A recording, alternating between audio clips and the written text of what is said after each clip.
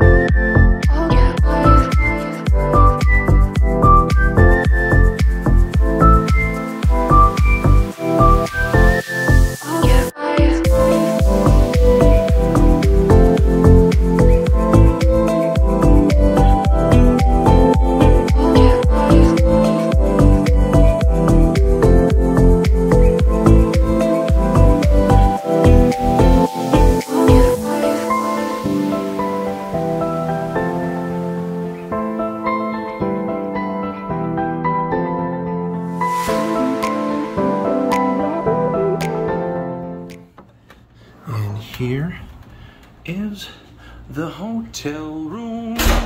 That was a slam on the door. Probably should have held it. Oh well. Let's take a look at the view. Look at this gorgeous view. Fantastic, 10 out of 10. Oh, someone's having a wedding. Moving on. So, here I am in Kentucky. Very excited about it. Looking forward to seeing what the church looks like. That was a very, very long trip. So here we go. First time entering the building. I have no idea what to expect. Ooh. Holy cow. Wow, wow, wow.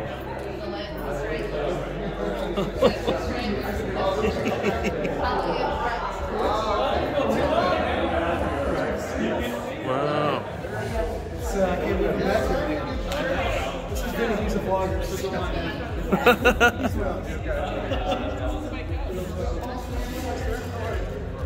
Kids up there. Chapel.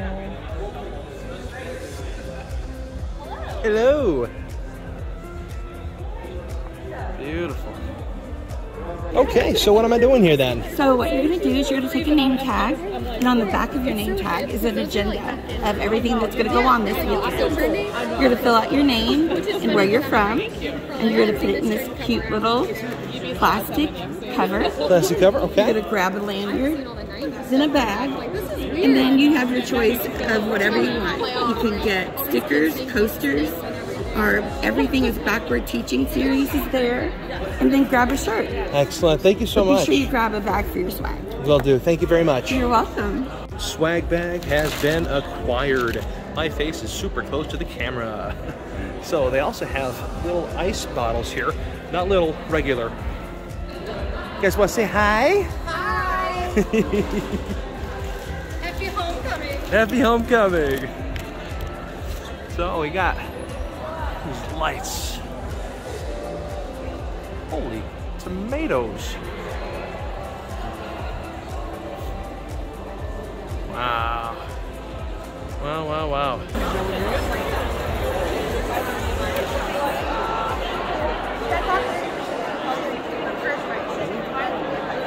All right, everybody, welcome to Homecoming. We're glad that you're here. We will officially get things started here. If we've never met before, my name is Steven, and we are just so glad that you have set aside this Friday night to be here in the atrium of our Blankenbaker campus. One of the things you may not know about me is for years I was on staff at a different campus, our Southwest campus. I was down there for several years, and my wife and kids still attend that campus. And ever since I started leading the online ministry, I'll go back there just a handful of times on Sundays. to meet people. I've got great friends there, and I'll show up there. So it's like my little miniature homecoming at my Southwest campus family. But I've got a little secret, and if you go to Southwest, which Mary Lou does, she'll have to not share the secret. I don't always love going back to visit. And I'll tell you the reason why is because literally every single time I go back to Southwest, everybody says the exact same joke to me 100% of the time. All right, are you ready for this joke? I mean, I just need to think about this for a second. The same joke is, are you real? Oh, Mr. Digital Man, you are real. And then they'll go to the next level and start touching me, which if you know me, I don't want to be touched. And it's that joke 100 times on a Sunday, and so I don't always love that. You know, one of the things that's not lost on me in this moment with being a part of an online church, and some of you are from states that are far away. Some of you have traveled hundreds and thousands of miles. Others of you, like, we work really well because of your job and other commitments, and you live locally to Louisville. But all of you, by being a part of an online church, I'm sure at times have moments of going, is this thing real? Like, can we actually have relationships like this? You know, like, is that actually a real thing? And I hope more than anything, the vision I want to put out before you on homecoming weekend is that it is real. And when you come to a moment like this, when you see some of our groups that are interacting over the weekend, you're going to go, oh my goodness, this thing, it's real. Like, I can actually touch the people. Like, there's something happening. How many of you have met someone you met online for the first time this weekend? You're now meeting them in person for the first time. How many of you have others that are yet to come that you know are coming later this weekend? Yeah. What's interesting about that, you've seen them on Zoom. What's crazy about this is, like, you'll recognize them and your relationship will be there. You guys that have done this before, you're going to know my joke. The thing you always get wrong is their height, isn't it? Like, they're always like shorter or taller. I hope I didn't disappoint you on whatever image you have of me. I'm 5'10". I've had people come in and go, "You're way taller than I thought," and others tell me I'm way shorter, and I don't know how to help them through that. But guys, this is something that's it is real. And so I really want to say welcome home. This is your church family. You know, it's funny that Lincoln Baker campus, you see we film right here every Sunday, or most Sundays right here. This is kind of like the center of activity for this campus, and so I think it is kind of fitting that that's going to be where we're at tonight. So we'll talk more. We'll have a great time. My biggest advice is all the things that we do, I just want you to throw yourself at it, okay? Just go with it. It may make you a little uncomfortable, or we may have you do something you've never done before. You may be meeting someone new, but do the uncomfortable things. Right? Yeah, so they're going to be in trouble this year big time. Like, it's going to be... This is the Stillwater Coffee Company. Well done. Well done.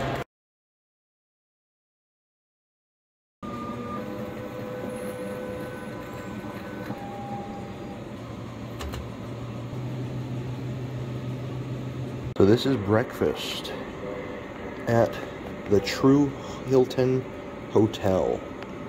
Got some milk. It's a True sip. Wow, it's fancy. I didn't know it was real. And then some butter and syrup. Now to try the pancake.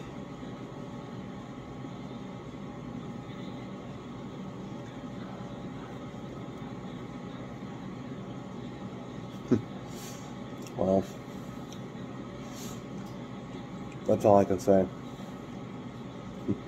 And this starts day 2.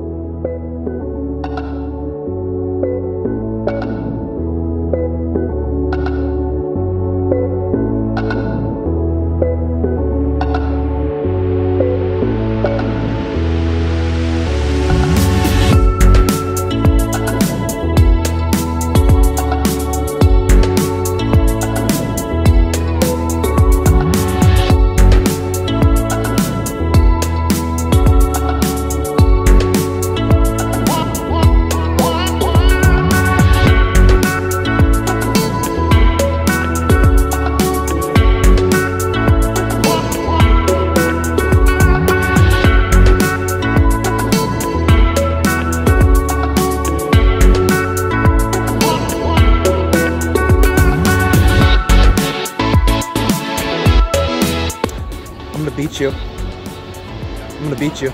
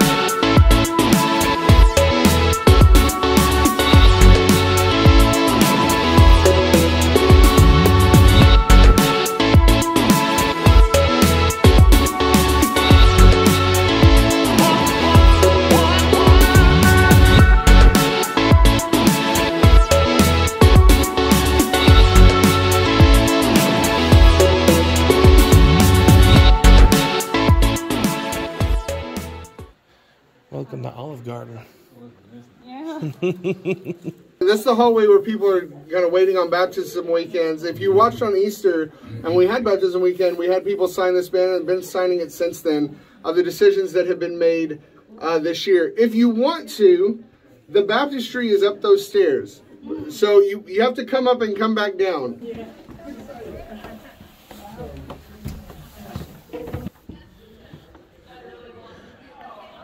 We're going for a swim too, huh? Yeah. It looks different from here than just online.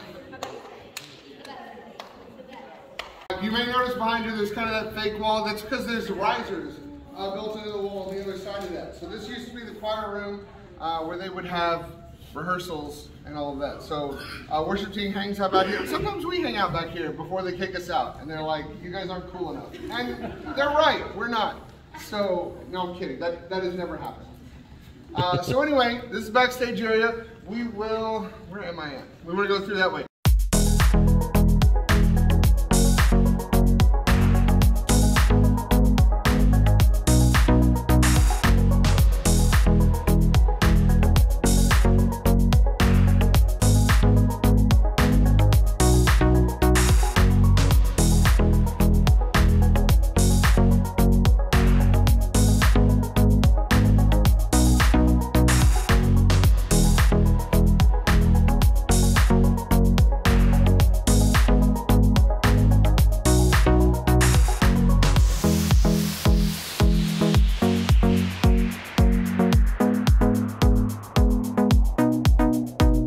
I'm going to talk about, I think, is that when this building was built, they decided that the cross was going to be the capstone of the building, literally. You may notice that the cross, as you walk in, it is at the center point of this building, and it holds the entire building up. It holds the roof trusses up. The cross is situated right above us, right above the pulpit, and that was on purpose. So that we would remember what we're preaching and what it is all about. A couple stats about the cross that is right above us. It is 4 stories high.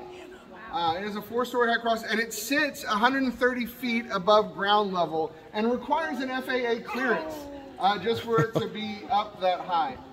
It also, like I said, it extends as the keystone for the entire building. All 12 trusses that hold up the roof lean on the cross for their support. And in fact, the cross extends beyond what you see off the top of the roof. The cross extends 32 feet below the roof line and is a key architectural component of the building, as the cross is a key architectural component of the church. It's what we're all about. It's what we do.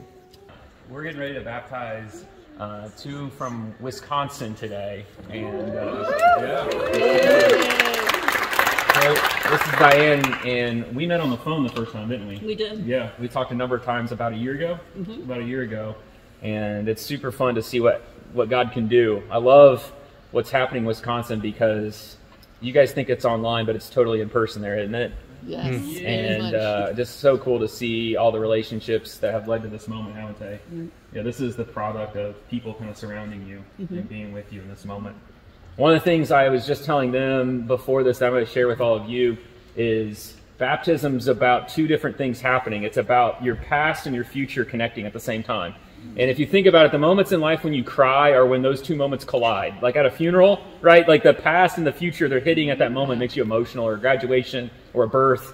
And this is one of those moments where you're coming in, you're marking a time, right? Where your past is on one side and your future's on the other. We're about to take a confession of faith where they're going to repeat after us. And I love the ending where it says that you say, Jesus is my Lord and Savior, because it connects those 2 things.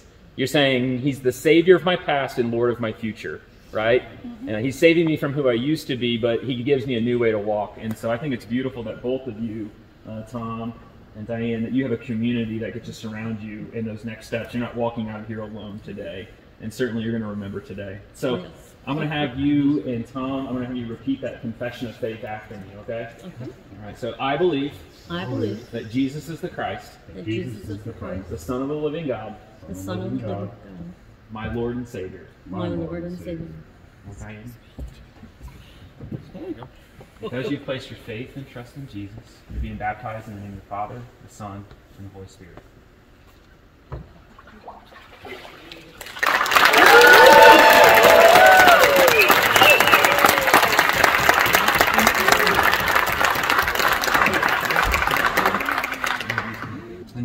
Tom and his wife Sherry.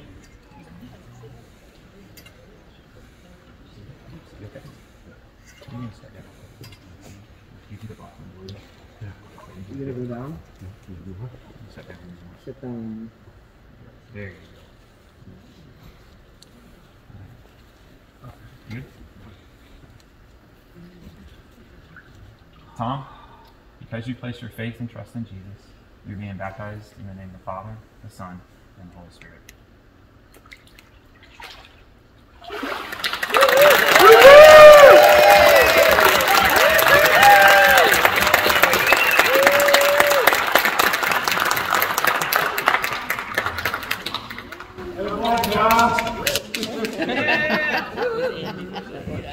So that was the end of the tour. Pretty amazing. I was blown away by how much was there and how much I didn't expect to be there.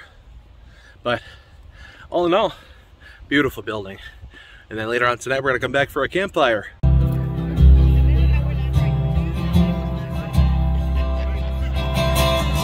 Oh God, my God, I need you. Oh God, my God, I need you now. Just how I need you now. Oh rock of ages, I'm standing on your faithfulness. On your faithfulness.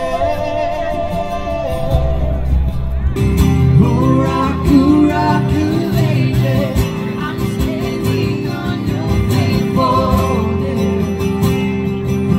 On your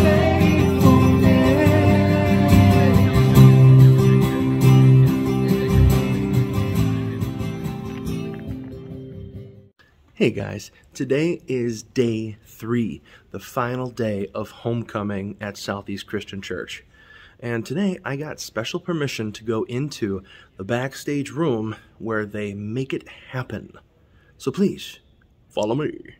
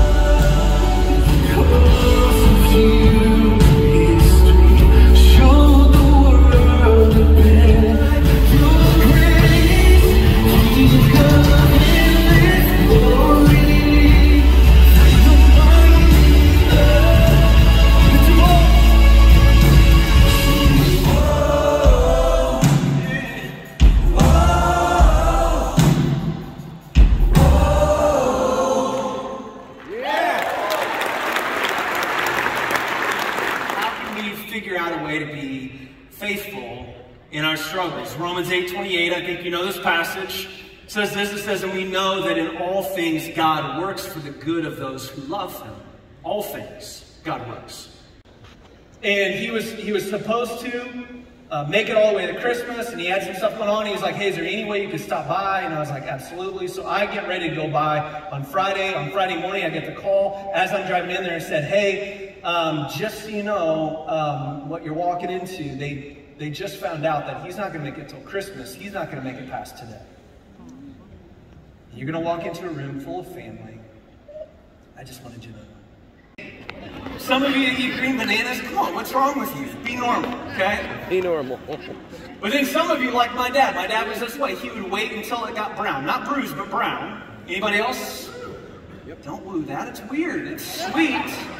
But we're all like, no, we're North Americans. Give me it when it's yellow and my kids' hands haven't wrecked it and their top's not broken off. It's like I know when I look at the outside what I'm getting on the inside.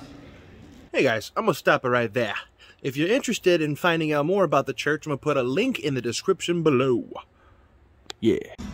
Well, that was that, folks. Thank you for sticking around and seeing what it was all about with me. It was just an amazing experience. I'm so glad I got a chance to go.